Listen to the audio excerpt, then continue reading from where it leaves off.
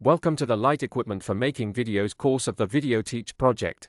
During this course you will be introduced to the lighting hardware and tips on DIY lighting with home material. Great lighting is important if you want people to watch your videos from start to finish. Viewers want to be able to see you clearly.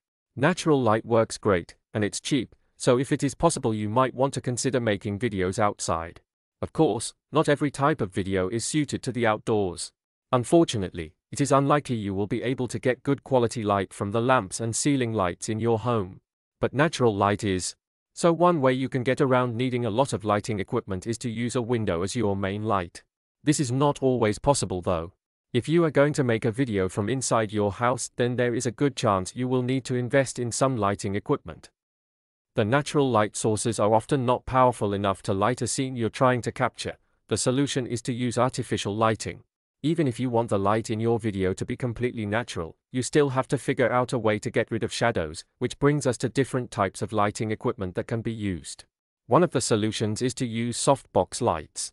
These natural light emulators mimic the natural light by using diffusion panels to make the light look softer and less artificial. Softbox lights enable you to direct light to the exact spot in the shot. Softboxes are available in all shapes and sizes at very reasonable prices. The umbrella lights provide a much broader source of light than the softbox lights, and they are frequently used to light the entire scene. They are portable and handy in case you often shoot in different locations. Ring lights are a great option whenever you need to have the subject of the video perfectly lit. These circular lights have recorders mounted in the center, so the camera's point of view is identical to the direction from which the light is coming. Good lighting equipment should feature adjustable beam spread. Your equipment should allow you to control how wide the light is spreading. This is useful when you want to light just one subject and keep the rest in the dark. Adjustable height of the light stand. Most lighting kits include stands, but not all stands allow you to change the height. This can limit your options on the set, which is why you need to check if the stand is adjustable. Portability. If you are planning on shooting at a different location every day, then portability becomes something you simply must consider. All about reflectors, diffusers. White reflectors are used to simply bounce light. Silver reflectors make light a bit colder looking, and gold reflectors give things a slightly warmer, more glamorous look. Black and translucent reflectors are not really for bouncing light. They block light, which is useful if you are trying to only light you and not everything behind you. The translucent reflector is actually a diffuser that is usually set up between you and your main light to make it easier on your eyes. The most common technique of lighting a scene is called three-point lighting. It involves three different sources of light in the shot. The brightest source of light, also known as the key light, needs to be high quality.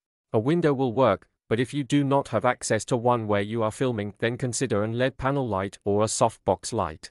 This first light will create a dramatic shadow across half of your face. You want to reduce it, but not get rid of it completely. Rather than setting up another light source on the opposite side of the camera, put up a reflector to bounce some light back onto your face. This reflector is called the fill light. It is less bright than the primary one, and it is placed on the side opposite to the key light. Its purpose is to reduce shadows produced by the key light. The reflector should be mounted on a stand. The final step is to set up backlight. It will help you stand out from your background. The backlight is always placed behind and above the subject to create a separation between the subject in the shot and the background. Here are some DIY tips on how to make your own lighting kit from material in your home. First stop is the obvious one: clamp lights. They are very cheap and you can find them in almost every hardware store, home improvement retail store, and others. To change up the style of the light you can use different bulbs, different voltage, daylight bulb, frosted glass bulb, clear glass bulb or power bulb. Each is going to give you a different look. If you want to get some color to your bulbs, just grab some high heat paint and spray paint the bulbs. You can do that instead of having lighting gels, which are used as filters to correct color and lighting issues. One can of paint can cover a lot of bulbs. Next is the paper lantern lamp, which is very cheap, and again available in most home improvement stores or online. You can hang it wherever you want. It is a nice soft light that is easily portable and moved through the shot if the subject of your video is moving. Materials you can use to make light diffusers: parchment paper. One thing to consider when creating your DIY light diffuser is what material will work best with the light source. This is important if you are using non-LED lights that produce quite a bit of heat. Parchment paper is great at diffusing light and handling high amounts of heat. If you want an extremely soft lighting aesthetic, use a frosted shower curtain. The semi-translucent material makes diffuse light and provides a large diffusing surface area. Next on our list is something you might not even need to go out to buy, a white bedsheet. A thin white bedsheet can be the perfect material to diffuse light softly into your scene. As the last, shears, which are essentially lightweight fabrics that are meant to go over windows to soften the lighting. This makes it the perfect material for a homemade light diffuser. You can also make a DIY light reflector.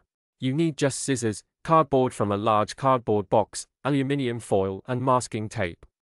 Thank you very much for watching this learning video. If you like it, you can continue following us on YouTube or our other channels, such as Facebook or the official website of the project VIDEOTEACH at videoteach.eu. All the content of this project has been produced through the international collaboration of 9 expert partners and is funded by the European Union.